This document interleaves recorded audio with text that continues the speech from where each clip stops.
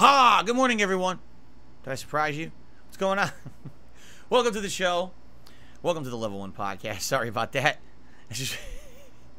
Today is Monday, the 21st of August, 2023. How is everyone today? Welcome to the show. Welcome to the more chill, relaxing show before my weekly React show. Although, admittedly, it's not the usual day of the React show. Usually we do the React show on Sundays. This week was a little different because we were making room for the Mortal Kombat 1 beta, which then ended up not being very good. So I only played it one day. So technically I could have done the React show on Sunday, but since I had already announced that it was going to be bumped to Monday, it didn't make sense to do it on Sunday, because then people who came on Sunday might have been disappointed because they had already scheduled that they'd be there for Monday for the React show, and then if I did it impromptu, people would have missed it, and a lot of people pay to become members and subscribers, and they wanted to have their videos watched, and if they're not there live, they would have been disappointed if they missed the show live, so I didn't want to change it back. So anyway, how's it going today? I hope that it's going well for you. And hope that you're ready to relax here on DSPGaming. So, what are we doing today? Well, today is a more laid-back show. We do have a few news stories to cover, and we do have a few things to discuss. I think I might minorly tweak the schedule. Oh, so little bit. But today, this morning, is a day of loading. And what I mean by that is I am preloading multiple games onto my Xbox Series X to prepare for the busy fall gaming season. Excuse me. In fact, it is official that as of yesterday, I would say that yesterday, August 20th, was the season finale of my summer of Street Fighter 6, which definitely was interesting. I don't think that anyone really just a few months ago could have predicted that Street Fighter 6 would have been such a hit, such a good game, and that I would have invested as much time and effort into it as I have, getting as good at it as I have. You know, like, I don't think people would have foreseen that. It's been over a decade since the last time I actually tried to seriously invest time and effort into being good at fighting games. And it's happened, you know, with Street Fighter 6. So I'm very pleased with how it went. However, officially starting this week is the beginning of all of the fall new game releases. For example, this Friday we've got Armored Core 6. 1 week after that, we've got Starfield. Just a couple weeks after that, we've got Lies of P and Mortal Kombat 1. So with all of those new releases coming within the next 2-3 weeks, etc., obviously, I'm going to need a lot more time to focus on the hot new releases of the fall. That's what you guys want to see. You know, you come to DSP Gaming for variety content, not just to see fighting games all day long, and I understand that. A lot of people have been a little bit upset that I played so many fighting games over the summer. It certainly served its purpose, you know. Usually the summers are very slow with not much going on in the realm of gaming, and I end up playing a ton of retro stuff and a lot of downtime filler, and this year was the opposite. This year I had more than enough to go around because Street Fighter 6 took up so much of my time. And just to kind of summarize, I haven't even really covered Street Fighter 6 in its entirety yet. I've only used, what is it, like 12 of the characters? There's certain characters I've literally never used once yet. I haven't gotten through World Tour Mode. We're trying. We are slowly doing World Tour Mode, which is the story mode of the game. Excuse me. My allergies today are annoying. All night I had post-nasal drip, and I woke up this morning, my throat was gunked up. I'm like, ugh. So if I sound gross today and I'm clearing my throat or whatever, that's what's going on. It really sucks. And obviously I apologize for that. But yeah, like, even having played Street Fighter 6 as much as I did this summer, we still didn't really fully cover it and show off the game fully. You know, I ended up over time kind of honing in on certain characters and liking them more than others.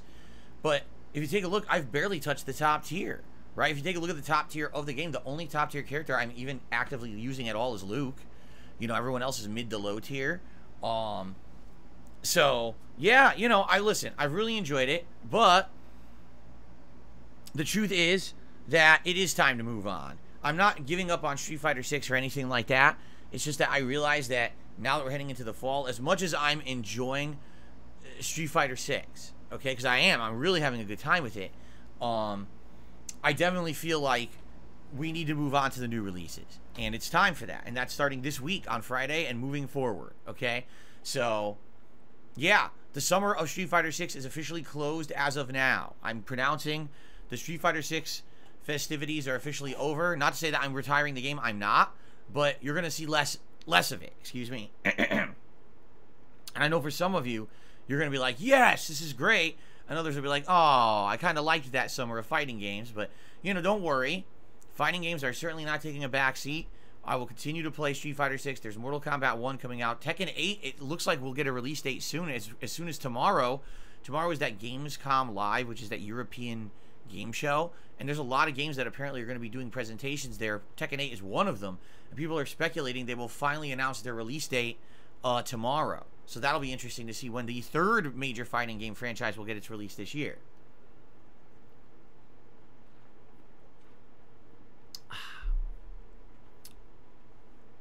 Okay, so, good stuff. Thank you for joining me for the summer of Street Fighter. But it is now time to move forward positively into the very busy gaming season. So yeah, right now, the big Starfield update is updating on my Xbox. I haven't had my Xbox plugged into the internet since last week. So Starfield started preloading. So now there you go. This is like 100 gigs on Xbox. And Armored Core 6 is on there too. And that's about to start preloading any moment now. So all this stuff getting ready for all these new releases coming, right? Pretty cool. So, shall we talk about that? What should we do first? I guess here's what we'll do. Let's recap Street Fighter to kind of, you know, see how I've done. And then let's talk about the schedule. And then let's do some gaming news, and then we'll move on from there, okay? So, Street Fighter, all right? Yesterday was a major session of me playing ranked matches with E Honda in diamond level. And the interesting thing about this was, when I've been playing with E Honda on Xbox, I'd only done one ranked session with him. And I had started with E Honda way back when the game had first come out. And just doing my placement matches, I was dominating people, and I ended up getting 1-star diamond ranking, the highest placement ranking I had gotten in the game at that point. And it was weird because I never played Honda again for like 2 months, and I was like, dude, if I ever go back to Honda, I'm just going to get spanked. Like, because I haven't used them in 2 months, I don't really know what I'm doing. I know I'm going to get destroyed at diamond level.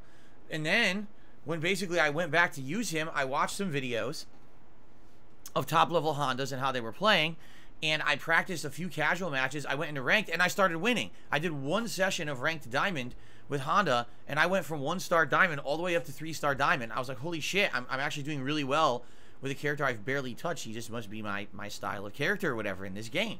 So that was really cool. And then I swapped from Xbox to PlayStation 5, and it reset all the ranks.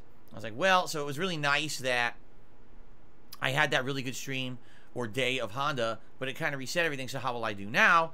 Really good. So I played with Honda. I ended up placing 3-star platinum, which is stupid. I should have placed higher, but the placings in this game were changed, and now they're dumb. So I grinded through platinum, and then yesterday I did my diamond session, essentially, and we got from 2-star diamond all the way up to 4-star diamond in one session of 3 hours of gameplay. It ended up being about roughly around 80 matches again. I got 52 wins and 26 losses. So that is right. I actually got twice as many wins than losses playing with Honda yesterday. For a 67% win-loss ratio, which is great. That's a great ratio. And now my Honda is poised within another few streams to hit master ranking, which I really do feel like it's just a matter of time at this point. There doesn't seem to be too much holding me back. I mean, yes, there's certain top tiers that seem to beat Honda clean, and you really have to look for a mistake that they're making in order to really win a match. But at the same time, my Honda's playing pretty darn solid against almost everyone and getting more wins than losses. So, yeah, I am excited for more Honda when we get a chance to play with them again. Overall now, 2,363 wins, 1,542 losses for a 61% win rate overall in Street Fighter 6 with 3,905 total matches played. Pretty insane, huh? And that means likely within the next 2 to 3 sessions of Street Fighter 6, I will hit 2,500 wins, which is essentially my next big win milestone, right? So that is coming. I'm excited for that. Also, last night, we did like my final community night. And what I mean by that is, as you know, over the last month to month and a half, once a week, I've been doing a night where I do a lobby in Street Fighter 6, and any viewers can join. We password protect the lobby, but as long as you're watching the stream, you know the password and you can join, you can play against me. And I've enjoyed this because I've played a variety of people, different characters. It's allowed me to try characters that aren't so serious. Like, for example, I really like Dalsim in this game. I think he's fun to play, he's tricky, he's mix-ups, cancels that are really neat. The problem is, basically, he gets dominated by most people online. A lot of people kind of know easy strategies against him. Like friggin' Drive Impact is ridiculous against him because most of his moves are one hit, and you know, not a lot of them are cancelable. So he does his one hit and then he gets stuffed by Drive Impact constantly. It's very annoying.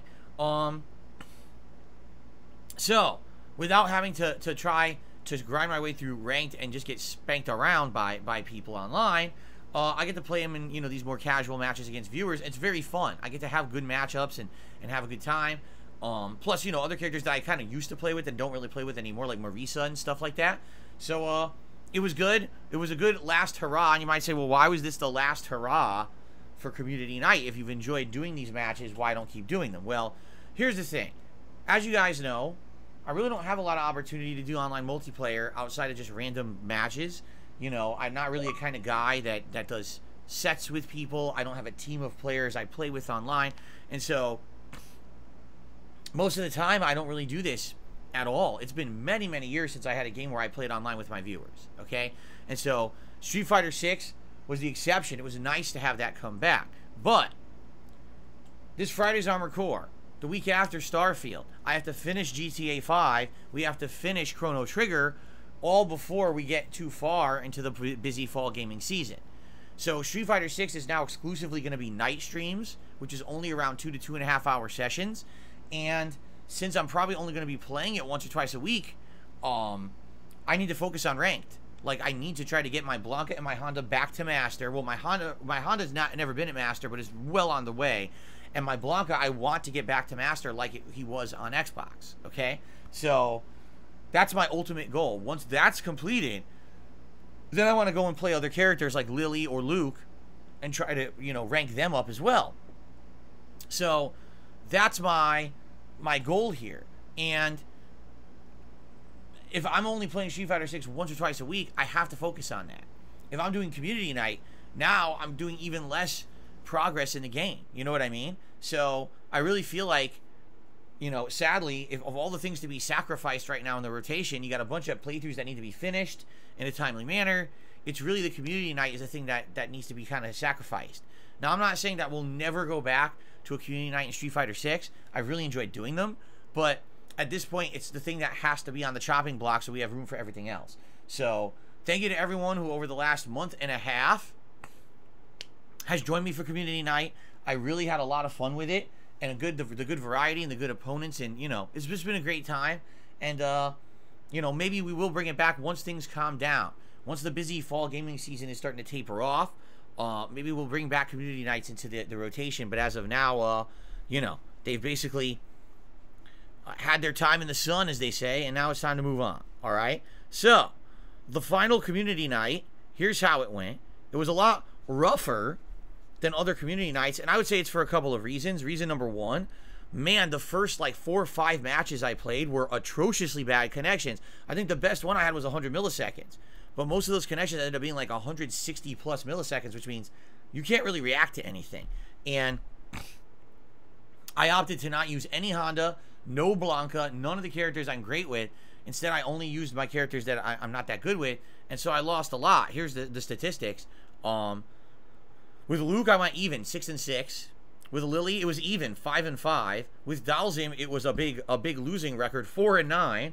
With Zangief, it was a winning record, 11 and 5. With Marisa, almost even, 5 and 4. So overall, 31 wins, 29 losses, pretty even, which is fine. You know, I don't really care about my performance on Community Night or whatever. But definitely, when I'm playing people from all over the world, which is exactly what it is with Community Night, you know, those connections are like, ugh, And so, good luck reacting, right, to a lot of things going on in the game. Still had a great time with it, though. So, thanks again, and that's it. That's the final send-off for Street Fighter 6's Summer of Street Fighter. It was a great time. It's really because we've had fun summertime events. Like 3 years ago, we had the Summer of Judgment, right? Last year, we inadvertently had a Summer of Retro 2.0. It wasn't intentional, but that's just what ended up happening. This year, absolutely, this year was the Summer of Street Fighter, right? Every summer, we have like a different theme.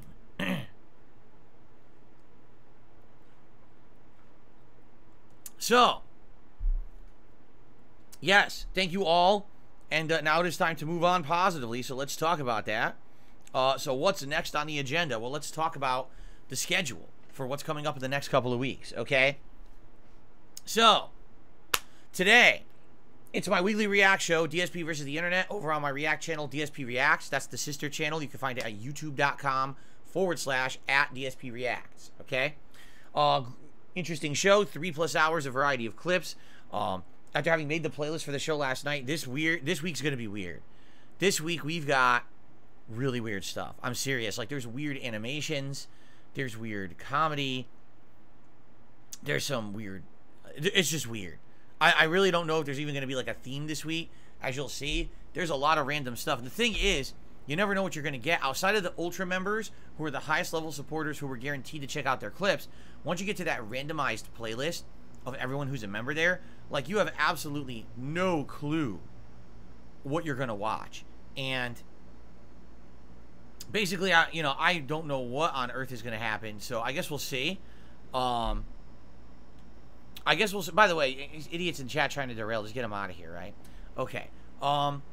Yeah, I'm curious, but hopefully it's a good show. You know, we've had a lot more members on DSP Reacts recently because some people have been joining, but also there have been a lot of gifted memberships on the channel. So instead of having the usual suspects nominate videos, we've had a big variety of videos nominated. And that's led to a lot of interesting results, to say the least. So we'll see what the show looks like today. A day later than usual, but it should still be a good time. So after this podcast ends, if you're here live on the stream, you'll see the pop-up. It'll say, hey, everyone's headed over to the channel. Check that out. Just click on there. It should bring you right over there. And then we can all relax and enjoy the React show, okay? Now, later tonight, 6:45 p.m. Pacific time, it will be the continuation of Chrono Trigger here on DSP Gaming. I've absolutely loved this playthrough. It's been a grand old time, a great time. Last time around, we did a ton. We beat the Fiend Lord's Castle. We got warped back in time to 65 million BC. We took out the Reptites. We saw the evolution of how Lavos essentially started on Earth. And then we got warped to a magical land, and we're trying to get answers. We're trying to figure out what is going on in this magic land. It's like supposed to be like 12,000 BC or something like that. So we did a lot last stream. It was a very productive Chrono Trigger stream. Tonight, I predict we continue on with that, exploring the magical towns and everything. And I think, if I remember correctly, I think there's a dungeon coming up. And then you basically have to travel through time like a second time and do a bunch of like second string missions. And then, if I remember correctly, there's optional content that opens up that you can do before you head into the end game of the game. So we're making great progress. I took a look at my original playthrough of Chrono Trigger from 10 years ago, and back then I was only doing 10-minute parts. And by the time that we were at where we are in Chrono Trigger now, we were 43 parts in. And for reference, that playthrough was 90 parts, or 91 parts. So if you do the math, it's about halfway through. And we're about 10 hours, 11 hours into Chrono Trigger right now. So that makes sense, you know. So excited for more. Tonight, hope you'll join me for more Chrono Trigger chill fun on the late stream, okay? Now, tomorrow, we finally get back to GTA 5. My anniversary run will continue on the main stream. We're about just under 2/3 through the story of the game, and there's only a few major side missions left in the game to do. So I feel like within the next 1 to 2 streams, we're really going to hit the stride of the story and probably kind of make that push to advance the story and start heading into the end portion of GTA 5. So that should be good tomorrow. And then tomorrow night will be Street Fighter 6 ranked gameplay with Blanca. What I'm going to try to do, I'm going to try to see if I can make it to that stream a little early. And I'm going to see if I can maybe stick around a little late And the reason I say that is because this is my one chance this week to play ranked with Blanca. And I want to see if I can get him bumped up. Right now, I want to say he's 2-star diamond. So I kind of want to see if I can do exactly what I did with Honda yesterday and maybe get Blanca to 4-star diamond. But obviously, I need time to do that. So we're going to see if I can maybe get a little bit of extra gameplay in tomorrow night and try to get my Blanca up the rank. My Blanca up the ranks, excuse me. Okay. Then on Wednesday, my final consecutive streaming day of the week, because yes, this is a shorter streaming week. After last week's incredibly extended 8 days, this is only a 5-day streaming week. It'll be more GTA 5 on the first stream, and then the late stream on Wednesday night. Listen to this. I've decided we're going to do more World Tour in Street Fighter 6. Why not? We'll already have done 2 ranked sessions for the week, so why not do a fun World Tour stream to advance that story mode of Street Fighter 6? Last time around last week, we had a lot of fun, remember? I ran into E Honda. I got to wear E Honda's butt floss diaper, which was fun. Okay. Yeah. Basically, I want to do more of that, so we're going to do that Wednesday night for some chill fun. So, there you go. And that's my streaming week. I'll be off on Thursday.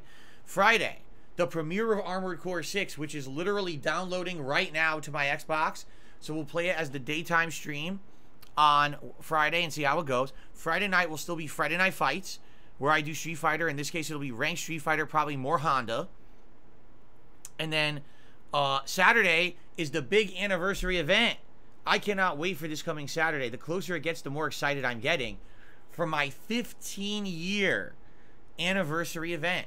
Are you guys excited? I know I am, because here's the deal. Here's why I'm excited for Saturday. First of all, it's a marathon, but we're not pressured to do any kind of progress. This is not a marathon where it's like, oh, I have to play a game and do this. I have to do a sim match or whatever. It's a more relaxed style marathon, okay? We don't actually have to do any amount of content. Instead, it's a day where we can just relax together and have a good time. And that's really my attitude this coming Saturday. Let's relax together and let's celebrate my 15-year legacy as a YouTuber, okay? The ups, the downs, the all-arounds, right? Because, man, I've been on highs and lows over these years, and it'll be a good time to just relax and reminisce about it, okay? What is on the agenda for Saturday? Well, first of all, in the opening segment after the podcast, what I would like to do is talk about my history as a YouTuber. Talk about how what my life was like, 15 years ago, and why I decided to originally start making YouTube content to begin with. The origins of me making YouTube videos and the initial reaction to my YouTube videos and how they were received and how I decided to dedicate more time to it. And then essentially what happened in my personal life that was unintended and allowed me to take a big risk trying to be an online content creator. Those first few years were very tumultuous for sure, and unsure and uncertain if I was ever going to be able to do this for a living. And then about the evolution of what happened over the course of time as me being a YouTuber, because man, has content changed on the internet from the early days when I was catering more to like a teen audience and I was doing this kind of immature, over the top kind of shocking joke humor, and turning that instead into a more meaningful online presence with interactivity, with longer, more detailed, more care and attention filled playthroughs, interactivity on my streams, and having it be more about a social aspect of us hanging out rather than it necessarily being about the quality of the gameplay that I'm putting out, because really I don't think that was ever going to work if I kept focusing on that.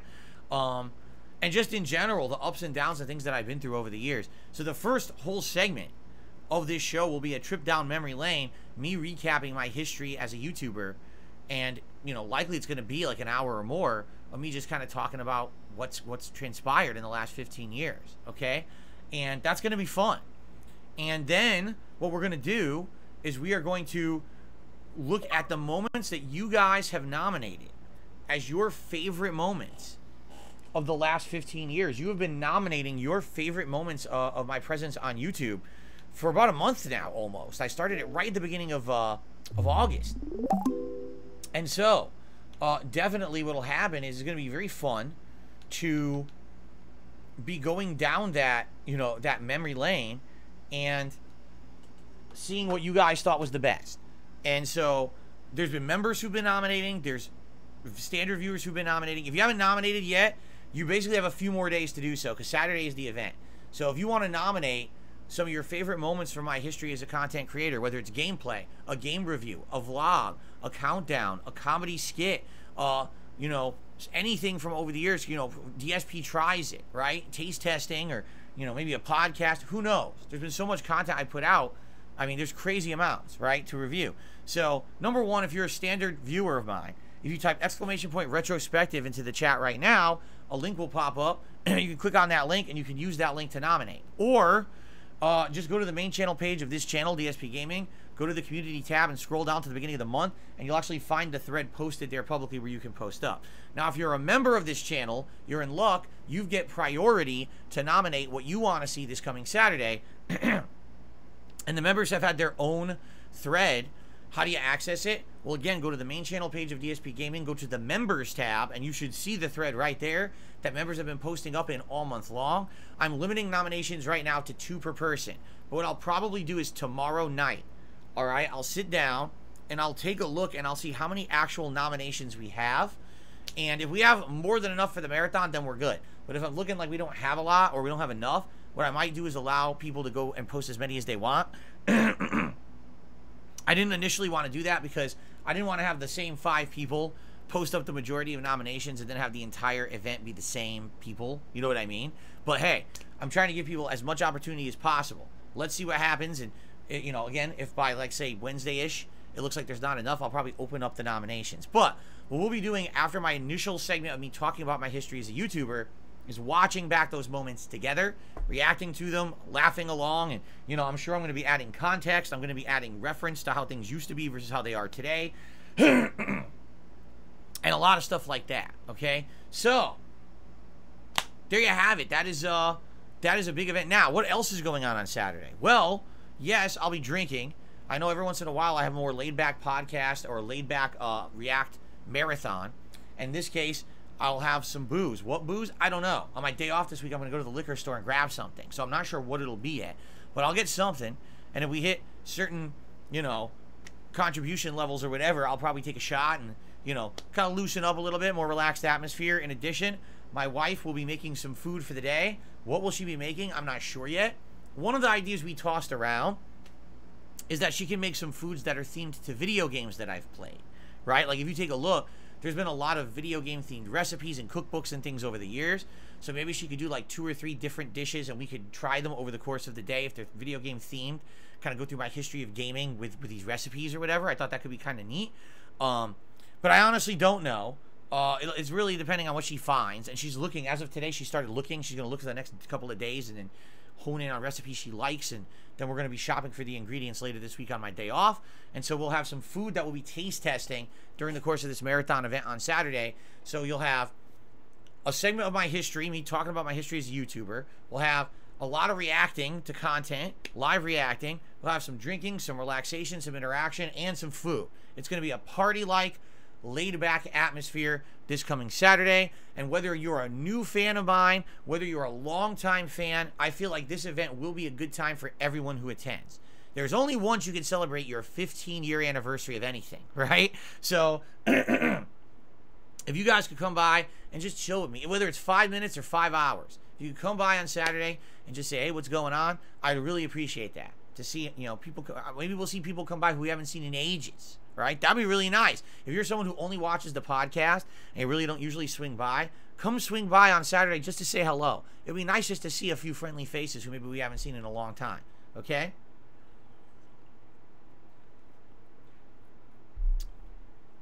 Yes, Derek, that is an important reminder. He says if you are going to be nominating moments for Saturday's marathon, remember timestamps, because a lot of these videos that people nominate are very long. And if you just say, oh, here's a video, and it's 20 minutes long, I'm not going to sit there and watch 20 minutes of a video. I got, you know, what's the funny part we're looking for? So if you timestamp it, it'll help me figure that out, okay? Okay. So there you go. All right, so that's the deal for Saturday. I'm very excited for Saturday. I hope that you guys are too. And it should be a good day. All day long, celebrating my history as a content creator, 15-year anniversary. It's a great way to end the summer, I feel. Then this Saturday will be the next React show, DSP versus the Internet. I'll probably pair that with Chrono Trigger on the late stream. And then for the rest of that week, which will be Monday, Tuesday, Wednesday, the daytime streams will be a balance between GTA 5 and Armored Core. And the night streams will be a balance between Street Fighter 6 and Chrono Trigger. Okay? Now, the big question on everyone's mind, the burning question, when will Phil start playing Starfield? Because there is an opportunity here, all right, to play it on 2 different dates. Now, first of all, I am a Game Pass subscriber. And that means that I get access to Starfield on September 6th. All right, that's the official release date of the game. Okay, so that is exciting, obviously. I'm very excited for Starfield. I'm hoping it's good, and if not, it's still going to be fascinating to cover it. It's kind of the big game everyone is hinging everything on, both for Microsoft and Bethesda. So it'll be fascinating to cover this game for you guys, okay? So the latest I'll be covering it is on the 6th. But there is an opportunity to cover it early. If I spend some money, I think it's around like $35 or something like that, you can upgrade the Game Pass version to be the deluxe version, and that means you get to play it 5 days early. So that would mean I would get to play it a week from this Friday, which would be September 1st. Now, here's the thing. Let's say between this week and next week, I make great progress in GTA 5, and it looks like we're either beating it or we're at the end of it. Okay? Or, let's say we played Armored Core 6, and I play it 1 or 2 streams, and it's kind of like, it's all right, but I'm not in love with it, and I'm not really dying to play much more of it, and I'm definitely not committing to a big full playthrough of it, right? Then I would say, hey, if we've got the opportunity, and we've got the time, and it's not going to hinder the other things I'm doing, I would pay the extra $30-some, and we'll play Starfield early. We'll cover it on the 1st, and I'll probably cover it for a couple days as the daytime stream, to get a little bit of that initial gameplay in a little earlier, right? The thing that people are telling me is that, remember when I did this with Hogwarts Legacy earlier this year? And do I remember the big success I had with that? Do you want to know my honest answer? No, I don't even remember. I guess what people are saying is when Hogwarts Legacy came out, you could pay for the earlier edition, and I did that, and apparently I got like big results. Like I had a big premiere day where everyone showed up and there was tons of support and everyone was having a great time and the viewership was great. I honestly don't even remember. I'm just being honest. You know, these playthroughs end up being so lengthy, I don't even remember that launch day at all. Okay. So the thing is, I'd be okay with doing that, but I don't want it to hinder the other things we're doing. Like I don't want to start Starfield and now GTA 5 is delayed for 2 weeks and doesn't finish. You know what I'm saying? So let's see what happens this week and next week. I got basically 4 streams guaranteed of GTA 5. That's 12 hours of gameplay. In the 12 hours of gameplay, will we get to the end of the game and then it's fine? It's not a big deal, you know? Or like I said, on the flip side of that, what if I play Armored Core and we play a stream or two and I'm not really liking it and you guys aren't really liking it? It's just not the kind of game, right, that we're into. And if that's the case, then I don't know why I had that up the whole time. If that's the case, then we definitely don't have to worry about playing it more, and I could do Starfield early. So there's a lot of factors involved. It's a kind of a what if right now. I guess we'll know more by next week as we're leading into the hype for Starfield, okay? But it's a definite maybe for me. It's a maybe for getting it early and playing it on the 1st. So let's see what happens, okay? So there, and then I believe the next big game coming out would be Lies of P, which I want to say is around the middle of September, and that's a Game Pass game, so at the very least I'm going to try it. Again, I'm not committing to a playthrough of it. I've actually heard mixed things about it. Some people played the demo and really liked it, and some people played the demo and thought it sucked. So I don't know, like I guess we'll base it on when it comes out. I'll play a session on Game Pass, see if I like it or not, and decide if we want to keep it as a playthrough in the rotation or not. Mortal Kombat 1 also comes out in the middle of September. That I will be covering fully, both playing through the entirety of the story mode, any other single-player content. It used to be the crypt mode, but they said there's no crypt mode this time. So whatever the new content is, they're adding for single-player. And, of course, trying out different characters, going online, playing with the game, etc. in that capacity as well. So, yes, Mortal Kombat 1 will be covered. And then later on in September, there's more new releases, but, I mean, we don't need to get that far ahead of ourselves. Now, will there be a big special event in September? I honestly don't know. The way I see it, since there's so many new games out, Do we really need to have a special event in September? Maybe not. You know, we've had a special event literally every month. We had the anniversary event this coming weekend. The one before, we had the digital summer party. Before that, we had the big Machinima React event, remember? We also had the big Fight and Feast before the release of Street Fighter 6. Like, every month we've been having a big marathon. Do we really need one in September if there's so many games coming out and I'm juggling them all? Maybe not, right? I will say this, we are absolutely going to have a Halloween marathon event like we always do in October. We will obviously have a big Christmas event in December like we always do. And likely we'll try to do something, you know, around Thanksgiving as well, around the end of November. So I don't know, maybe we should just do like a 1 month off split and not do a marathon. It's really up to you.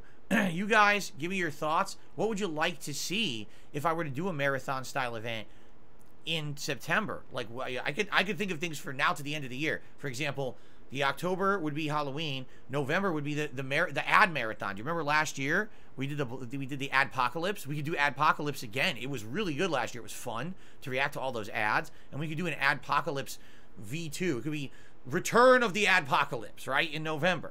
And then December, we could do the Christmas event. So that's what I'm thinking. But as for September, we're kind of open. Let me know what you think. Give me your thoughts, your ideas, and we'll go from there. Okay?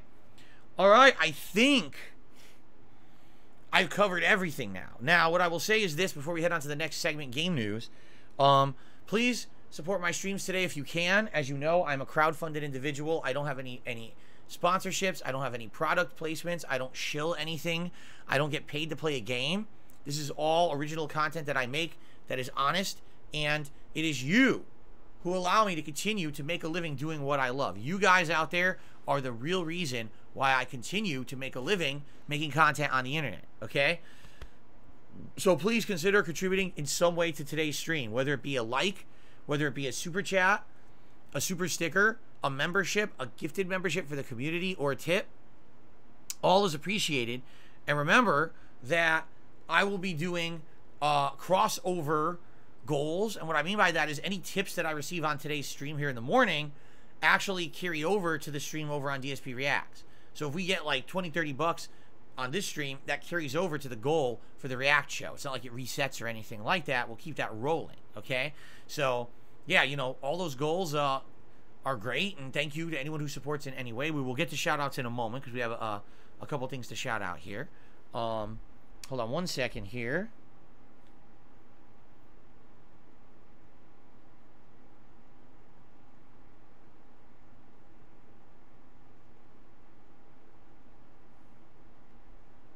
Okay. So, all right. Let us now move on to game news. We have a few stories to cover today on DSPN. I feel like we need some kind of music to play there, right? Like if I click over there, it goes like dun dun dun dun dun, dun, you know, like some music theme. I need something. If anyone out there has ideas, or anyone can make a little bit of a little music ditty or intro, maybe it sounds like a news desk, someone's typing or something. I don't know. I feel like we should have something for the news segment. Okay. Anyway, here's our gaming news segment for the day. All right. First of all, in the upcoming Metal Gear Solid collection that's going to be coming out in the fall, Konami has confirmed that the Metal Gear Solid 2 and 3 HD editions that are going to be in that Master Collection Volume 1 are indeed the exact Blue Point versions. Meaning, if you already owned the Metal Gear collection from like over 10 years ago, the one that I originally played for YouTube, this is the same deal. The only thing they did was very, very finely tweaking things that maybe didn't convert over perfectly to modern consoles. So, you know, that was a PS3 game. Maybe having the PS3 game run on PS5, there were some issues. They just tried to clear up those issues. But outside of that, the graphics, the music, the voice acting, the controls, the actual game itself is identical. So all you're doing is rebuying the collection from over 10 years ago. I mean, for me, like I told you guys, the only real use of that collection for me would be that you could play Metal Gear Solid 1 on a modern console. Up until now, the only way you could have done that would have been to play it originally on PS1 or to play the PS1 version emulated on PlayStation Network by playing it on a PS3 digitally, or by somehow owning the GameCube version, which was incredibly rare and incredibly expensive. So if you didn't have any of those options, you couldn't play Metal Gear Solid 1. So now, they're basically saying, you know, this is how you do it. This is how you can play it. Great, but I don't foresee it being of value. I think what will happen is a ton of people who are fanboys of Metal Gear will rebuy the collection, but it's the same exact versions you've already played. So for me, there's no excitement there. You know what I'm saying? Like, I'm not excited for that. It's not interesting to me in any way. So maybe eventually I'll get it to play Metal Gear Solid 1 again, but man, I'm not rushing to buy the same games I've already played, right?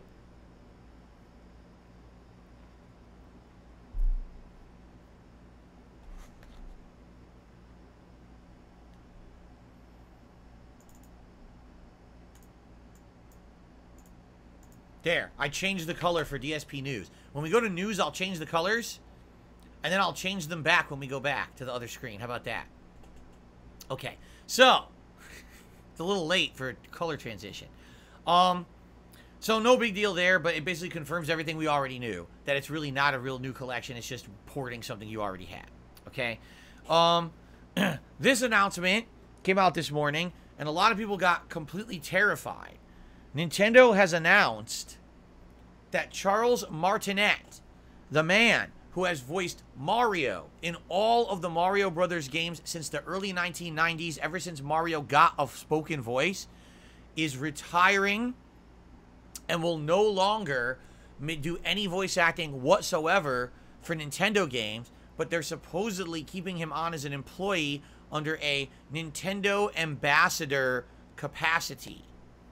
Now, what does that mean? First of all, people were freaking out. They were like, is he dead? No, he's not dead. Why people immediately jump to like the most ridiculous, worst thing? No, Charles Martinet is not dead. It's just, this is a different kind of announcement. So let's not freak out about it, okay? He's still alive. All right, let's not jump the gun. But I think the writing was on the wall when 2-3 years ago, when Nintendo was developing the Super Mario Brothers movie, and it was announced out of nowhere that Chris Pratt was going to be the voice of Mario. And everyone was like, wait, what? It's always been Charles Martinet. He's always been the voice of Mario for almost, well, over 30 years now, right? And why would they go in a different direction? Why would they go for a celebrity voice actor? And people were very much up in arms for a long time. And even other voice actors were coming out and saying, this is messed up. Why are you doing this to Mr. Martinet? He's always been the voice. Why would you take this job away from him where he could have made a lot of money? It could have helped him in his livelihood. And why would Nintendo do this, right? And Nintendo essentially just never said a word about it. They just kept their lips zipped, never explained why they didn't go with Charles Martinet. And by the way, apparently, after the backlash, Nintendo did hire Charles Martinet to do additional voices for the movie and did actually pay him for some work for the movie, even though originally they had never intended that was going to be the case. Okay? So, I already feel like this was already in the works. They already were on the way of saying that they didn't want Mr. Martinet to be the voice of Mario anymore. They were going in different directions. But the thing was that he's been such a beloved person in the Nintendo community. People know this man. He's toured. He goes to conventions to represent Mario and Nintendo. And, you know, a lot of people say it's not just about the actor. It's about everything they do outside of the direct acting. That's also part of the process. I mean, recently, that Ninja Turtles movie came out, what, 2-3 weeks ago? And basically, the reports are, oh, it actually didn't do as well as they thought it would have, even though it had great word of mouth. And the reason they feel that's the case is because there's a strike right now in Hollywood, both the actors and a writer's strike. So the actors who voice acted the movie were not allowed to promote the movie. So you had big, prominent voice actors like Seth Rogen and stuff who weren't allowed to go out there and promote the Ninja Turtle movie, and they feel like it didn't do as well as it should have because the strike was going on. So, case in point with Charles Martinet, this guy has been going around promoting Nintendo and Mario non-stop for 30 years, right? So he's super beloved by the community. So, if you want my honest take on this situation, here's what I think happened. I think Nintendo originally liked having him as the voice actor for Mario, okay? They really liked him. But what happened is over the years, they probably did want to change up Mario. They probably wanted to go in a different direction, and now that they're actually looking to turn Mario into something other than just a video game property, but other things, they probably wanted to expand out. But they've got Charles Martinet as the voice of Mario, and he's like synonymous, and everyone knows him, and everyone, you know, they love that voice, they love the guy. So they're like, how on earth are we going to get rid of him? So what they did is the slowest transition possible so as not to upset people, right? Keep having him do a game here or there, but then do a movie and then sneak in that it's not him doing the voice acting, but then have him do some other voices for the movie, and then finally just announce, okay, we're not firing the guy. He'll still be an ambassador for Nintendo, but he's not going to do the voices anymore. So essentially, here's what that tells me. He's going to go to conventions. He's still going to be the voice of Mario as he represents them publicly, but he's not going to do the voice ever again in any official capacity, right? So that's what it sounds like to me. So it's not a horrible thing, but yeah, for anyone who loves that voice of Mario, I guess it's now time to accept that that's the end of it. You know, probably whatever the next Mario game, we're going to have someone different doing the voice of Mario, and how are we going to accept that? We've had the same Mario for 30 years. It's a me, Mario. Let's go. And now it's going to be something completely different. So, all good things must come to an end. We had the end of the summer of Street Fighter. We have the end of Charles Martinet as the voice of Mario. What's next? I don't know. But anyway, a lot of people are talking about this story this morning. And now the third and final story for the day, which is undoubtedly is the stupidest story possible. Okay, it really is the dumbest thing possible. You ready for this? There is so much discourse, hype, and a lot hinging on Starfield. We all know this, right? That Bethesda hasn't put out a good game in a while. We know that. Microsoft, since they bought all those studios 5 years ago, not a single good game has been pumped out. I mean, you could argue Halo Infinite, which then fizzled out within a year and no one talks about or plays anymore. So everyone is awaiting Starfield to see if it's good or bad. And some people are on one side of the fence and some people are on the other side. And some people like me are kind of in between, where I'm just in a wait-and-see attitude. And if it's great, I'm excited. And if it's not, oh well, at least I'll still cover it, you know, fairly. So yeah. So this is kind of interesting, this situation. But what's happened is now people are starting to micro-analyze every single piece of Starfield. And it's stupid. I'm sorry, it's just really fucking dumb. Okay? For example, Starfield preloads are now available. You can preload Starfield on a console. I literally just did it. It's now on my Xbox Series X. And you're able to boot it up, and you can see the title screen. And the title screen, I think, is just like a planet that's very barren, or very bare, doesn't look too interesting. It's just like the silhouette of a planet or whatever. People have started coming out and criticizing the title screen of Starfield. Okay? The title screen of Starfield. It's the fucking title screen. It's not the game. And people are coming, oh, well, I think it was in Grums or something. I think he's a game developer who works for Activision Blizzard. He comes out and he makes the most lame-brained, idiotic, stupid post I've ever seen in my life. You ready for this? Oh, well, you see, that title screen of Starfield really shows the level of effort that the studio put into the game. You can tell that it's a rushed effort because the title screen is literally just a still image of a planet, nothing there to see, and that's probably going to be case in point for the rest of the game or something like that. And you read it and you're like, this guy has got to be the biggest fucking jackass on Earth. Like,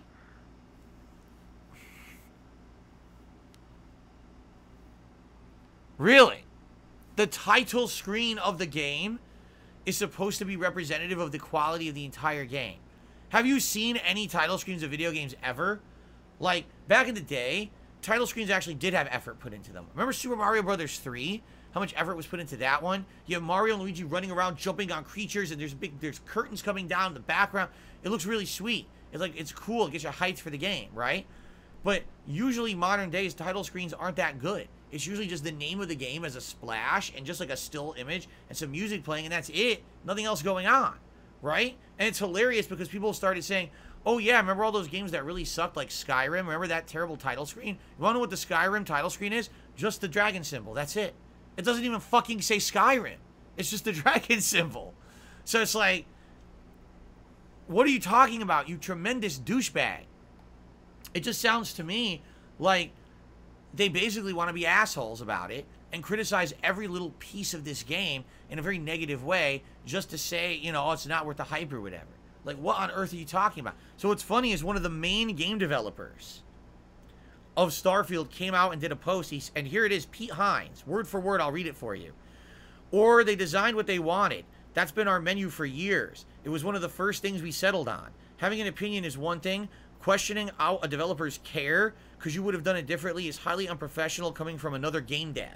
Yeah, Grums is an asshole. He really is. He's a fucking piece of shit for saying something dumb like that. The fucking title screen is not representative of the whole game, you complete moron. It's like he's never touched a video game for the last 20 years. What an asshole.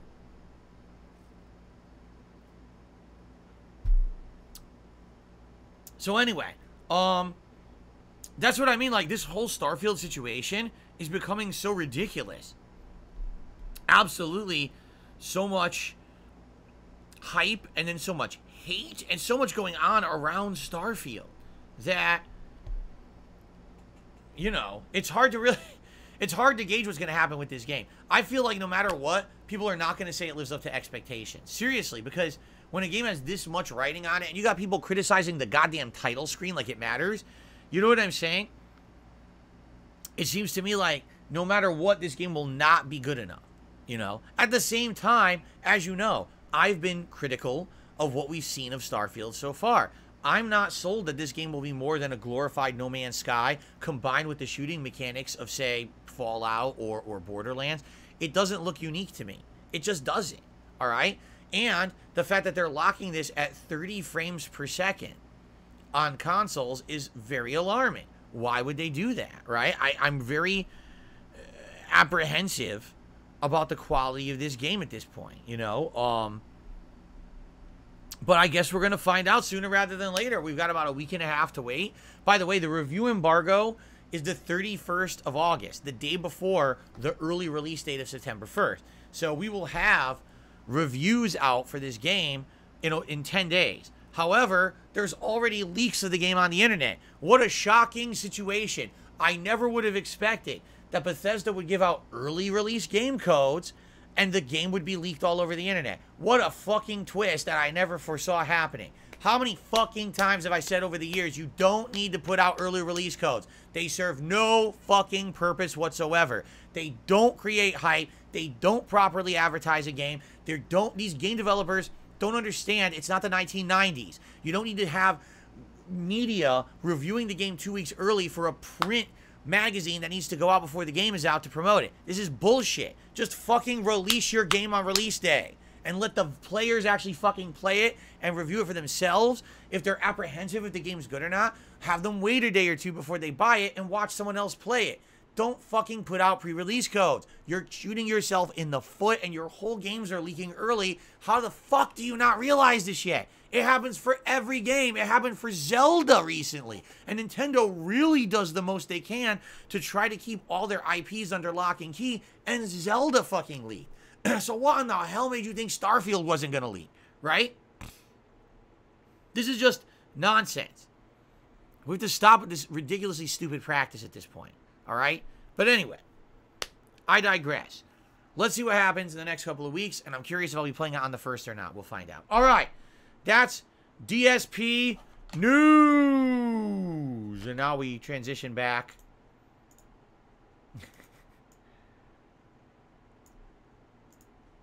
to the standard show. Ready? Here we go. All right, we're back. There we go. So, that's what I got for the podcast today. All right? Now, I'm going to do shout-outs. But this is going to be fast because I have one shout out to do. It's from 2B is Cute, who did a $2 super chat and says, I got Street Fighter 6. I'm going to use this time to get good. Well, enjoy. Even if you're a more casualized player, I think you'll still enjoy Street Fighter 6, especially with the modern controls, which a lot of pro players have actually been adopting and using and doing really well with. So enjoy. Outside of that, I literally have no shout outs, guys. There's been no contributions today. So If you were thinking of contributing, now would be the time. I'll give you a shout out, put you on the leaderboard. If not, I guess we're just going to open up the show to a little bit of Q&A. Remember, contributions carry over to the React show. So if you contribute in some way, you'll stay on the leaderboard for the next stream, okay? Okay. What's up, Juan? Good morning. Europe Gaming has re-upped their membership for 23 months. As love and support, almost 2 years of support. Hi, thank you, Europe Gaming, for almost 2 years of support. I really appreciate that. Kagome, I'll see you on DSP React. Sounds good. All right. What do you guys want to chat about today? What's the hot new topic? What's the word on the streets today? I want to know. What's going on? Because I don't know. I tried to cover the news. I hope you guys enjoyed the news segment. Drop Armored Core for Crisis Core, says Lady. I don't think we're doing that, but there you go. Do I think I might be overreacting a bit? Yes, I constantly overreact to everything. When I take a shit, I scream at the top of my lungs and act like I'm launching torpedoes into the Pacific. So, Daxpa says, do you know how many total hours of Street Fighter 6 you have? No. I was looking at the PS5 version. On the title screen, it says 28 hours. But I have absolutely no clue Xbox version. I don't even know where I would find that information. I'm sure it's tracked somewhere, but I don't know where. Ventisky says, what's the deal with Pac-Man? I noticed you're wearing a Pac-Man shirt. You have a Ghost Lamp. Pac-Man's a classic game that I played back in the day in arcades. I also had it on my Atari. And I love it. It's a great game. Actually, a year or two ago, I played a Pac-Man collection during the summer. That was really neat. I really enjoyed that collection. Nasty Garage Ants, you are the old meme. Those ants are gone. After having dealt with those garage ants on my day off, I can confirm for the last 2 days there have been no garage ants. They are all taken care of. They're not in the house anymore. I deterred them from coming back, and that's a good thing. Tito Man says, hope you had a great weekend. I've started playing Until Dawn, one of my favorite playthroughs. Yes, it was one of the best playthroughs I did from back in the day, I feel. Very entertaining. It's like having an interactive B-movie, horror movie. It was really fun. Europe Gaming says, I've been watching your old weekend previews and release day unboxings. Amazing memories. I hope some people have nominated those for the retrospective this coming Saturday, because yeah, those are legacy things I used to do for years and years and years. But man, a sign of the times when essentially release day unboxing didn't need to happen anymore because there was nothing in the box, right? And weekend preview didn't make sense anymore because I was literally talking about my schedule, you know, daily on a pre-stream and putting up schedules every day on my socials and everything. So there you go. Gatsu asked, will I play the Knights of the Old Republic remakes? Probably yes. I played Knights of the Old Republic in 2020. I really liked it, even though it was outdated. I liked seeing the origins of where the BioWare games went in the future. You could see a lot of those core gameplay elements that got, you know, refined and changed and improved for the future. And I really liked playing it, so I will probably play the remakes, yes. Is Jasper Italian? No, he is not. Genetic says, what was your first gaming console? Mine was the Game Boy Pocket. My original gaming console was Pong. Just Pong. Because back in the 70s and early 80s, they had these standalone units that had two paddles, or not even paddle, two like rotating knobs. And you would just plug this into your TV, turn it to like channel 2 or 3, and you had Pong. And that was it. It was just fucking Pong. Black and white. And I remember playing it and realizing if I messed with my TV's like tint and hue settings, I could make it different colors. So I could have like pastel Pong or like neon Pong, different colors on the TV, which was kind of neat. The first real console that I had was the Atari 7800. And both of those were given to me by my uncle. And he had given me a variety of games that were both the 2600 and 7800 because it was cross-compatible, much like how the current Xbox console can play the last 2 gens of Xbox games. The Atari was the same back then. So I was playing, you know, older, more outdated games. I was playing more updated, newer versions of the games. It was pretty neat, actually.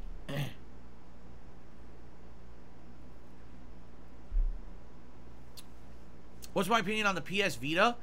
It was a nice device that had great graphics, but was never really properly utilized for anything important. You know, I had a Vita. I bought it over a decade ago because it came out and people wanted to see me cover all the new peripherals back then.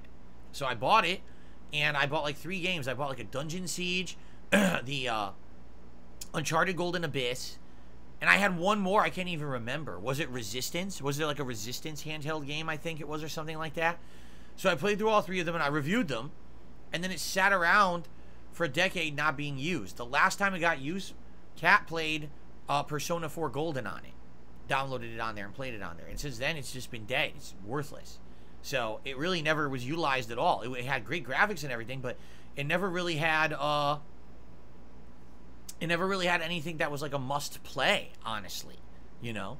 It sucked. The graphics on there were great. They were like PS3 level graphics. They were so good. So I don't know why they didn't do more with it or try to make it a more essential part of the gaming ecosystem when it came to like Sony. They never really did anything on it that you had to play on it, so.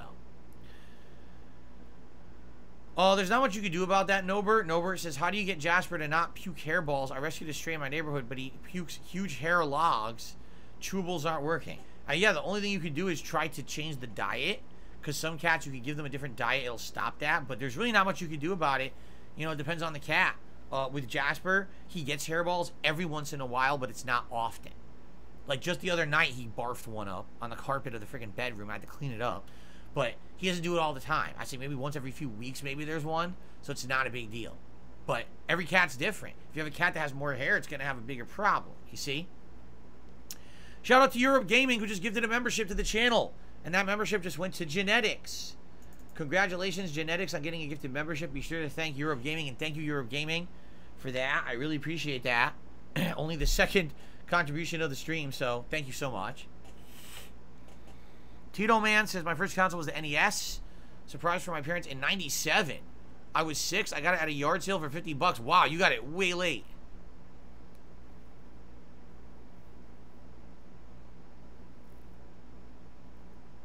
No, I've never juggled before. All right, Derek, I'll see you later for the reaction when you get home. Sounds good. I just, Sith Alchemist, I literally just talked about this the other day, that on my day off, a cat had showed up in my backyard, and it looked like a Siamese, but it was a long hair, but it had no collar. And that's really weird, because why would a long hair, obviously domesticated cat have no collar? It sounds to me like a cat that sadly had an owner, and the owner was irresponsible and just let the cat loose, which sucks, obviously, because the cat shouldn't have to be out there fending for itself as a domesticated cat, but what are you going to do? But yeah, we see cats every once in a while. There's like 2 or 3 cats we see out there that are kind of running around, but it's not all the time. Did I upgrade to Windows 10 yet? I am currently running 3 different versions of Windows. On my PC, that captures and streams only, that's all it does, okay? That is running Windows 8. On my laptop in front of me, which I use to monitor the streams and to do the chat, shout-outs, and all of that, that's running on Windows 10. And then my new mini PC, which I'm currently doing my Chrono Trigger playthrough on, is running on Windows 11. So I have 3 different versions of Windows in my office right now. Isn't that nice?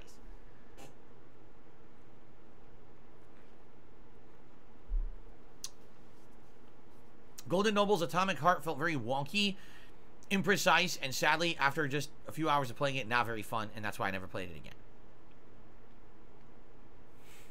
What's my favorite console of all time? Super Nintendo. And probably, unless something really amazing comes out before now and when I die, I don't think anything's going to trump Super Nintendo. At the time, it was just hands down the best gaming experience. It had the best games, the best 16-bit graphics, outstanding music, great controller. Like, everything about the Super Nintendo was tip-top at the time. Even with the steep competition, because it had competition from Sega and some other, you know, console makers were trying to jump in there and come out with like 32 and 64-bit systems. But the Super Nintendo was tippity-top for its time. Lunuli says the first PC you used on this channel was Vista. Your 2011 PC was Windows 7. You've used tons of different versions of Windows. There you go. See you later, Europe Gaming. Thanks for the support this morning, man.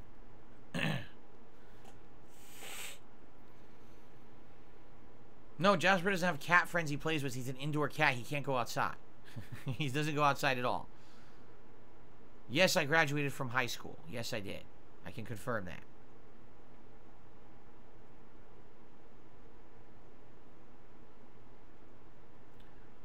Juan says, what's your favorite song child in Colombia? I have no idea what that means, Juan. I'm sorry. I have no idea what you just said. Well, I play the Pokemon DLC for Scarlet. Unlikely. Since it seems like it's going to be coming out during the busy fall gaming season, probably the worst time possible for it to come out. If it had come out earlier in the year when it was more downtime for games, maybe I would have considered it. But I'm going to be inundated with quite a lot of new games over the next 2 to 3 months. I don't see myself taking time out to play Pokemon again. I don't have a favorite Pokemon. Sorry. The one Pokemon I seem to get in every game is Gyarados. Although, I don't think I caught Gyarados in Arceus Legends because it was flying around. And you couldn't really... It was hard to catch, so I never bothered. But usually I get it. Usually I get a Magikarp and I evolve the Magikarp. So. What's going on, Cracker Jacks? How are you today? Welcome. Do I like to bathe, watch videos, and eat in the bathtub? Yes, if I had my way, I would never leave the bathtub. I would just sit in the bathtub all day long. I would even defecate in the bathtub. That's fine. Because you're washing it at the same time. Okay, that's disgusting. No. The only time ever in my entire life that I really, like, had, like, that kind of an experience, not defecating in the bathtub, but doing other things, was way back when, before I was a YouTuber. Alright? I went to MagFest before I was a YouTuber, so this wasn't me as a guest or whatever. No one knew who I was. And I actually rented out their higher-end hotel room in the hotel. This was not the hotel room that the convention goers were getting. This was the high-end suite. And it had one of those spa tubs with the jets and everything. So I sat there in the spa tub with the jets going, warm water, like a big relaxing deal. And I had my laptop with me. Now, keep in mind, this was like, I want to say like 2007, right? 2007, 2008, before I was a YouTuber. So there was no, like, you couldn't even get digital TV or anything back then. There was, like, no Netflix or whatever. So I had my laptop, and it had a DVD player. So I was watching, like, DVDs on the laptop, sitting on the edge of the hot tub. And I had a drink. I don't remember what I was drinking. It was probably rum and Coke, because back then that's all I drank was rum and Coke. So I was probably having like a rum and Coke in a hot tub, watching like movies, relaxing every night after having been at the convention all day long. And that was like one of the most relaxing weekends I ever had in my life. I hung out with cool people at the convention and had a nice, you know, super spa-like experience in the hotel room. After the convention evenings ended, drinking and watching movies and relaxing and soaking. So, but that's probably the only time I've ever done that in my life. What's going on, Shake My Hand? How are you? Well, I play the Silent Hill 2 remake next year. Likely, yes. I think people would want to see that. Sagi Gambino says, did you adopt the Indian latrine style yet? Actually, that's actually how I was always washed. I always, you know, shat into a you know, like a squatty potty. And then I wiped my ass with my hand. I just cupped the shit out of my ass. Of course. Everyone knows that. Do I have a secret tattoo? Yes, it's actually Charles Martinet. You've now exposed me. I have a tattoo of Charles Martinet on me somewhere. I'm not going to tell you where. All right? I got it in honor of his retirement as the voice actor of Mario. There you go. Yes. There you go. Favorite band and musician of all time? The Butthole Surfers. Very, very well-received band in the 1990s. They kind of fell off after that, but yeah. Definitely the Butthole Surfers were really good.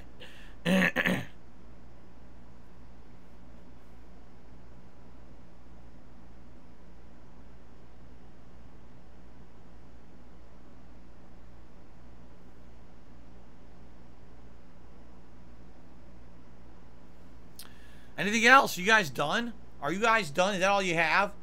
Come on. I'm ready. I'm ready to take on all comers today. Where are your questions? Come on. This is ridiculous. What kind of showing is this? This is all you have for me? Come on. Have I ever gone dumpster diving? Actually, no, I never have. Never dumpster dived.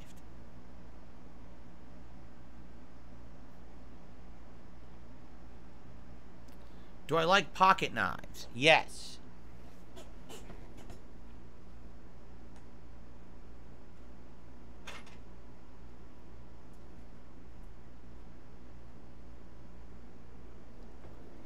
Next over here, I have 2 pocket knives. I got my flip knife, which is very sharp. Gotta be careful with this thing. I've used this for many things over the years. It's actually from Beretta. I think it's the same company that makes the handguns. It's a Beretta pocket knife. Got this over a decade ago, and has served me well. Like I said, very, very sharp knife. And then I got my Swiss Army knife, which I've probably used a zillion times over the years for various things. You got your scissors, your screwdriver, you know, your knife, your all kinds of things on this thing. A little wrench. Look at this thing. Yeah, I probably used this a million times over the years too, right? So, yeah. I always have something near me. I think this also has the flint. I think this has like a flint end if you need to use it to create a spark. Although I've never done that before.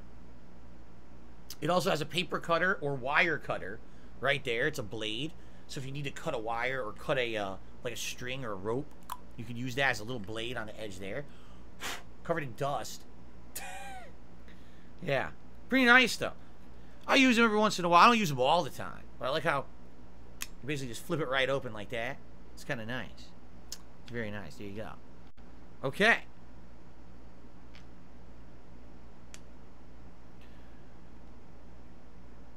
Street Fighter 6 Cammy, that's correct.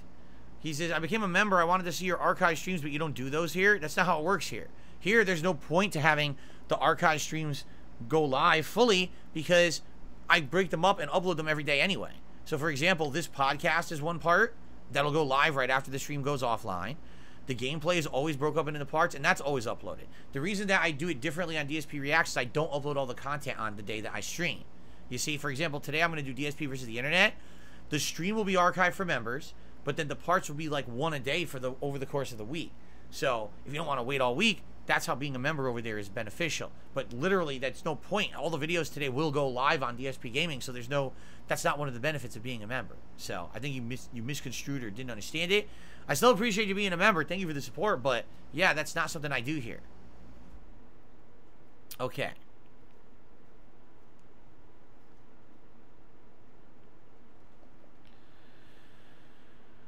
Oh, did I know 45% of people are watching YouTube on a TV? No, I did not know that. I thought most people would be watching it on like a mobile device these days. I don't know about a TV.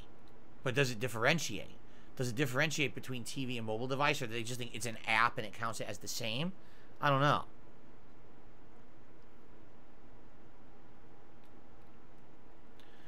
Do I prefer an outhouse or a porta potty? What's the difference? When I think outhouse, I think more like it's old school, like made of wood.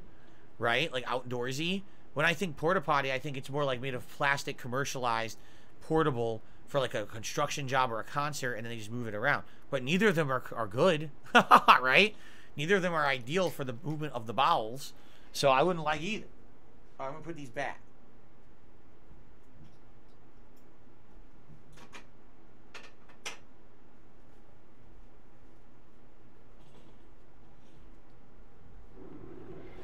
All right, I received a $2 tip. Our first tip of the day. Thank you for this. Glitched. It is from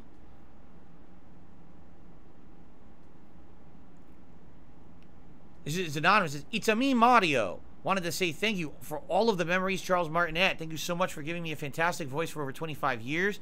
Charles Martinet is #1. Woohoo! Shout out to Charles. So there you go, a $2 anonymous tipper, giving an homage to Charles Martinet and all the voice acting work he has done since the early 90s, about 30 years actually. So, awesome. Thank you so much. The $2 tipper, first tip of the day. Okay.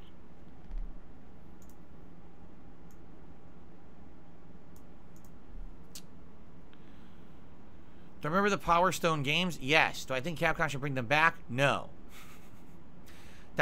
Those arena-style fighter games were something for one period of time, but I don't think they would work today. Today, I mean, let's be honest, they have elaborated on those and turned them into other style games at this point. Like Smash Brothers is probably the evolution of what that game was, you know.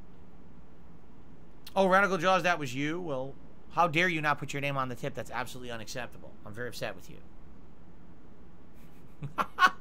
How dare you not put your name on that tip?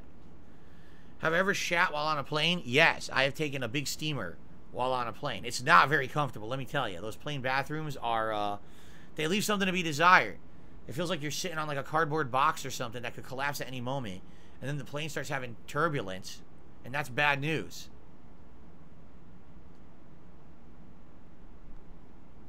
Would I like to own a replica Resident Evil Stars handgun? No. I don't need any replica guns. Been there, done that. You know, 10 years ago, when I was a prominent YouTuber, rolling in money with nothing to spend it on, I bought a ton of statues, collectibles. I had replica guns. I had a replica Gears of War handgun. I had a replica Gears of War giant Lancer. And I had a ginormous replica Avenger rifle from Mass Effect 3 that lit up and did everything, right? And they're completely worthless. They don't do anything, you know. You know, I'm older now. I'm like, I don't need this stuff in my house. You know, it's junk. Really, honestly. You know, some people, oh, I have a game room with all this stuff. What are you doing with that exactly? It just sits there. Do you go in the room and spin in place and stare at it? Like, when I bought that stuff, the statues, that is, they were nice because they were prominent in videos. When I would film my vlogs in my home in Connecticut, you'd see the statues behind me. And that was nice to have like a scenery for when I was filming. But then it very quickly started becoming clutter. And became, why do I getting so much? I don't even have them in videos anymore. I'm just buying shit for no reason. And it was essentially became a big waste of time and money and space. And that's why I don't have that shit anymore, you know? No, I don't have any of that stuff anymore. It's all gone. That stuff's been gone for years and years. Long gone. Did I ever play any of the Wario games? Never owned one, but I played them every once in a while. Like, for example, they would have the Wario games set up in the store when they would have like, oh, here's the Game Boy and here's Wario that comes with it if you buy it now.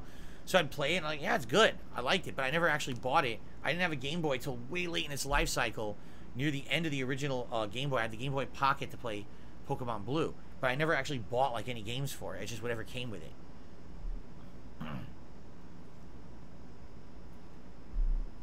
Lady Charisma says, since I now have a mini PC, have I thought about getting games from GOG? They sell a lot of older PC games that are DRM free. I mean, here's the thing. Right now, this mini PC is not going to get a lot of use. Just being honest. We're going to have so many hot new releases to play during the fall that everyone's going to want to see me play.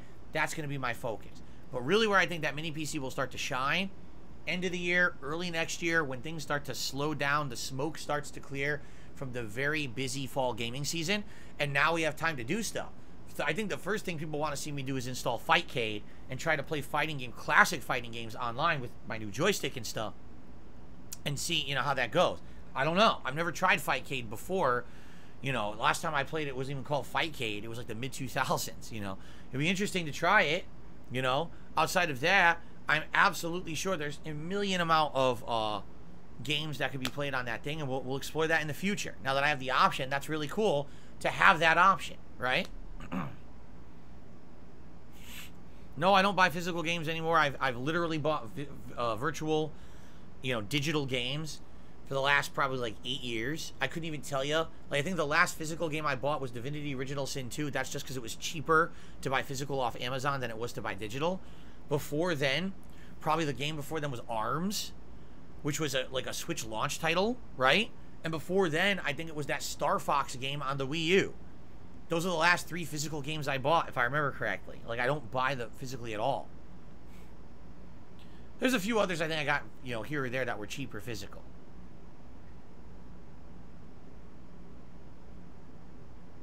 When was the last time I went to a GameStop? I don't know. I don't go to GameStop to buy games now. I go in there and I browse with my wife, and we never buy anything. We just go in and we look at all the junk in the store. Because literally that's what GameStop is now. It's a junk store. You go in there and they've got little pop culture figurines. They've got t-shirts. They got a mug from a video game. They got action figures, pins, fucking little statuettes, and, you know, junk, knickknacks. You don't go in there to buy games or anything because there's no point. You just get the games digitally, right?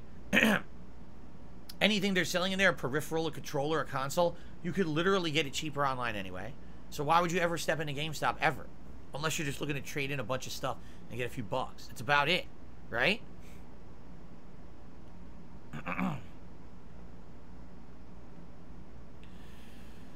Oh my god, you guys are bombarding me with questions. Was this a better or worse summer with less downtime games, more modern games? Like I said, this was the summer of Street Fighter, and that was nice to have something high profile exciting and new to play over the summer. Last year was the summer of Retro 2.0 inadvertently. Like, I never even intended for that. And then it just happened to be 2-3 months of retro games because there was nothing else going on, right? But ultimately, you know, it's all about how much fun we're having, you know, and enjoyability. And I had a ton of fun this summer with you guys, so I hope that you guys feel the same. No, I never played Shadow Warrior 3. I know nothing about it. No, I never heard of Legend of Legalia. I never heard anything about it. Yes, I think physical games will end someday. There's only a amount of time until game publishers say we don't want to make these physical copies anymore. There's too much money and production cost. That's going to happen for sure.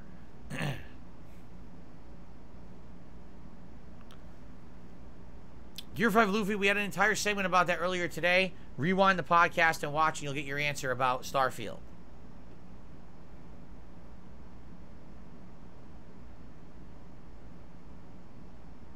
What store has the best public restroom, in my opinion? No store, restaurants. Restaurants tend to have the best public restrooms. And I've been to a few restaurants that have like these real high-end, fancy, schmancy, really nice-looking restrooms. There's a like a Mexican restaurant at the local mall that's a high-end Mexican restaurant, and their bathrooms are like fancy. They've got the beautiful sink, you know. They've got the freaking, you know, the urinal. The urinal is like the super deluxe urinal all the way down to the ground. He's got like marble accentuations in the bathroom. They got like the luxurious smooth hand soaps that you can have. You know what I mean? Like, it's high end.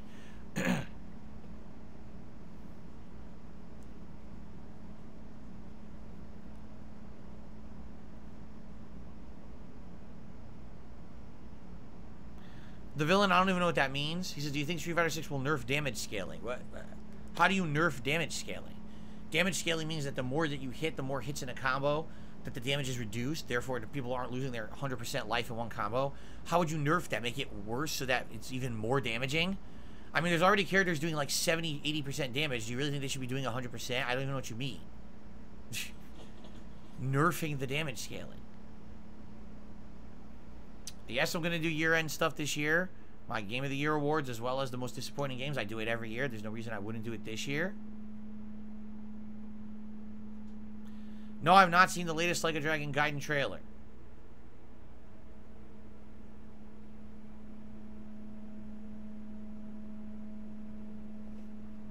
No, I have not seen a new One Piece show. I don't know what you're talking about. Jeez. Do you have any questions that are pertinent to stuff that I do? Not to say, are you going to play this game? Do you hear that? You're watching the show? No. No. No. Can I sit still for 30 seconds without moving or blinking? Yes, but I choose not to.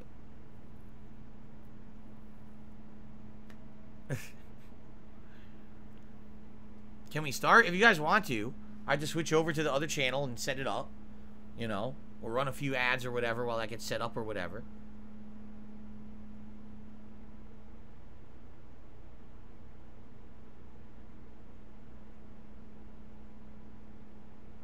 I have no plans on stopping playing Street Fighter 6, don't worry. We're reducing the amount I'm playing it to make room for new releases, but I'm not going to stop playing it.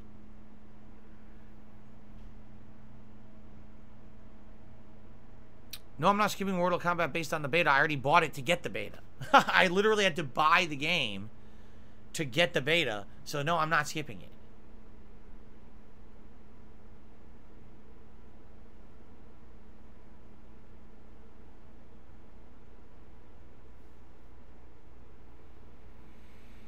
Will Street Fighter 6 eventually become Friday Night Fights only? Maybe. We have to see how busy we get during this gaming season. Ideally, I'd like to at least play it twice a week on late streams. And obviously, if we could do Friday nights for Friday Night Fights, I'd like to do that. But you got to understand that games come out on Tuesdays and Fridays. So there may be Fridays where there's like big high-profile release or double release, and then we can't do Friday Night Fights, so we'd have to change the day. You know, but ideally, I'd like to still play Street Fighter 6 twice a week if possible. I just don't know how possible it's going to be. Okay? Or viable, I should say.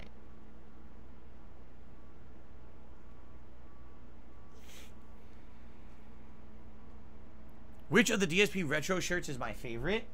Looking at these designs, I would say the best design, like, the best design overall that's more hip is probably the graffiti design. But if my personal preference, it's the Skull King design. Like, I really like how that looks. I like how we had different color schemes. You remember there was like white, red. This is the one that's pink and gray. There's all different color schemes for that shirt. And I like the various different color schemes that we had for that shirt. Because that was the best seller of all time. Of all the times, the years that I had the Teespring merch, this was the design that sold the most of anything. This design is nice, but it was my original design from over a decade ago. It's very basic. You know what I mean? Like back then, this is way more elaborate and cool and hip and more modern. And this, of course, is probably the most modern of all of them, right? Okay.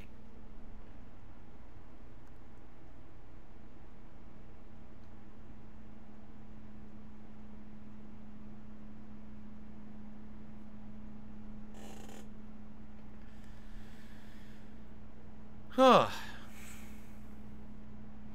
Do I like the Bee Gees? They're pretty good. Their music's pretty good. Yes.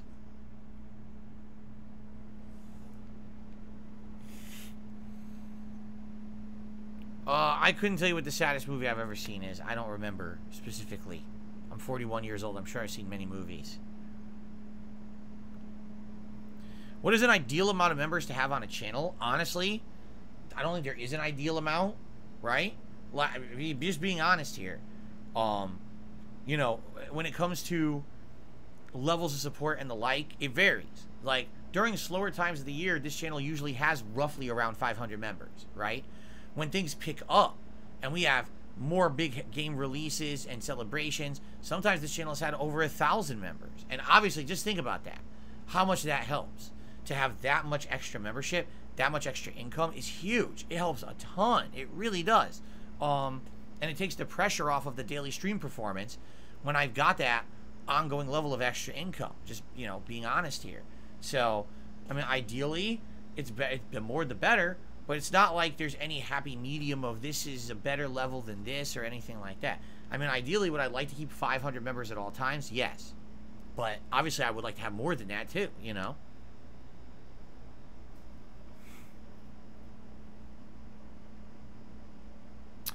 Gatsu says, is there anything I might like to see nominated for the retrospective that hasn't been nominated yet? I don't know, because I haven't seen what's nominated. I haven't looked yet. Like I said, I'm probably going to look like tomorrow night, because if there's not enough nominations, then I'll probably open it up further for more people to nominate more than 2 each. But, you know, for me, you know, maybe some fun moments from the best playthroughs I've ever done, or people say are the best playthroughs I've ever done, the funniest moments, or maybe some good review moments, maybe some fun vlogging stuff, right? Maybe just showcasing how different my setup used to be, or how different things used to be when I lived in different areas and stuff. Maybe watching some fun old DSP Trizits that we haven't watched in a long time. Maybe watching some of Project 7 just for old time's sake. Not that I want to watch the whole series, but maybe, you know, watching one of the episodes together and reacting to that. You know, there's various different things. I've been doing content for so long. There's a wide variety of content to cover there. You know what I mean?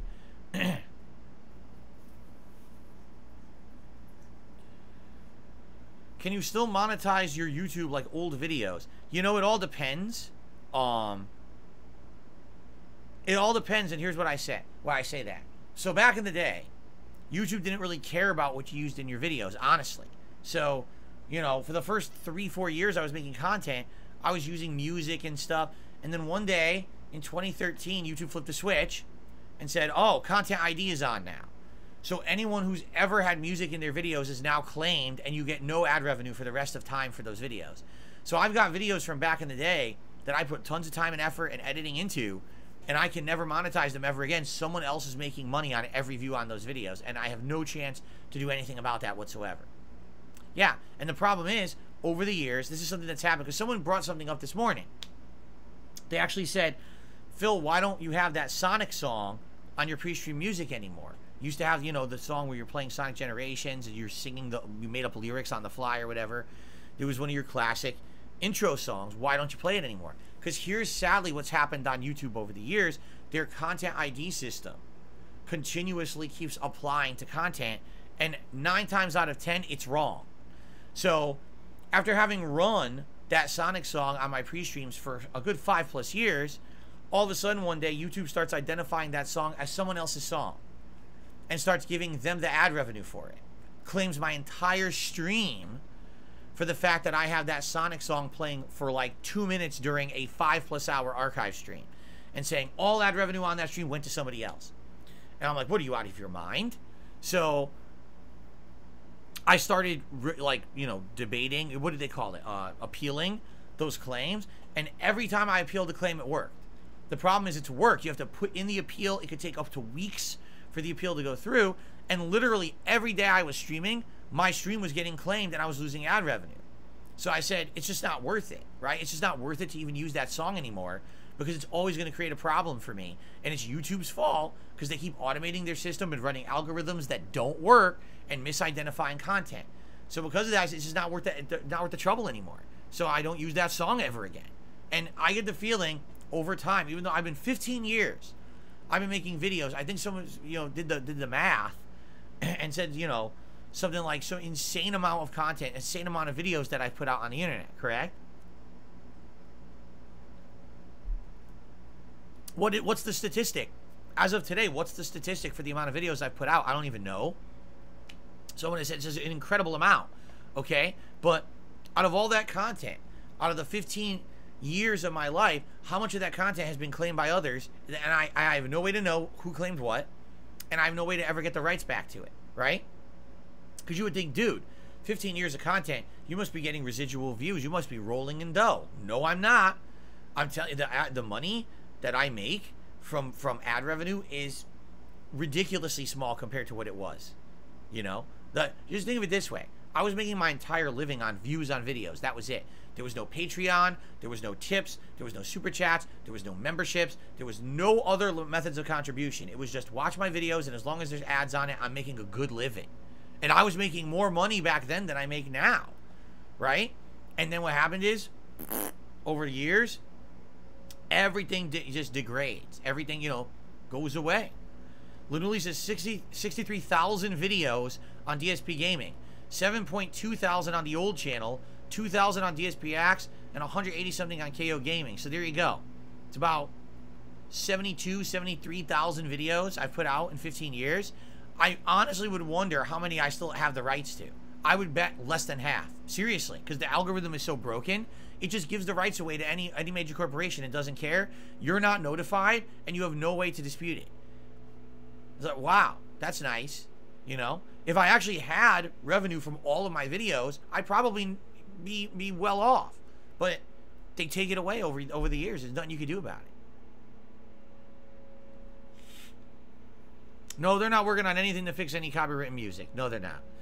It's bullshit. It really is bullshit. The whole system that they claimed they were going to do was all, they made it up.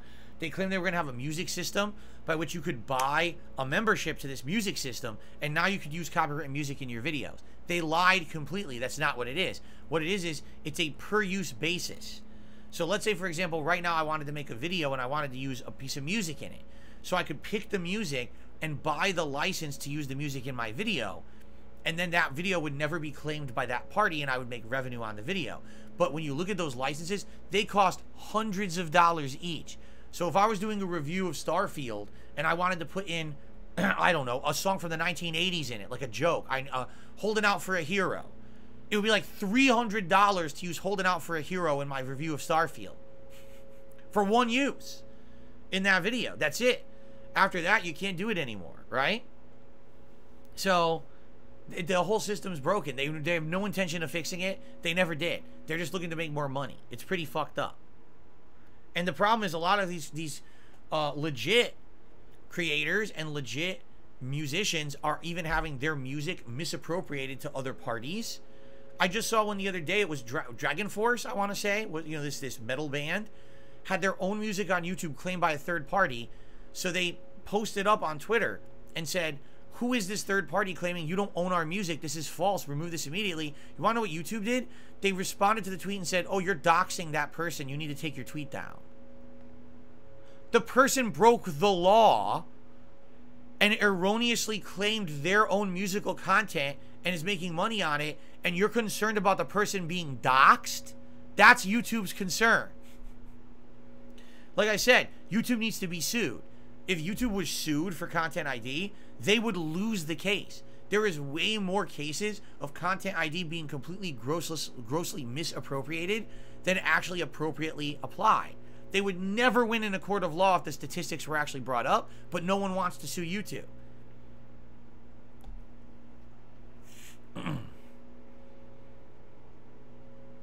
Anyway. All right, guys, I think we've gone long enough. I want to say thanks to those who chilled. Thanks to those who did support. Obviously, I would hope we'll get some good support on the React stream. As you can see, guys, it's been pretty dead. I hope that the React stream will pick up over on DSP Reacts. If you like the React stuff, please support it today, okay? But I think it's time to adjourn. We got to set up the React stream. We got to get that going. So thanks for watching the podcast, everyone. And please enjoy this final week of summer vibes here on DSP Gaming before we head into the busy fall gaming season. I hope that you've enjoyed this awesome summer. I know I have. Thanks for watching, and I will be back shortly with the React show. And, of course, tomorrow, another fun podcast. See you then.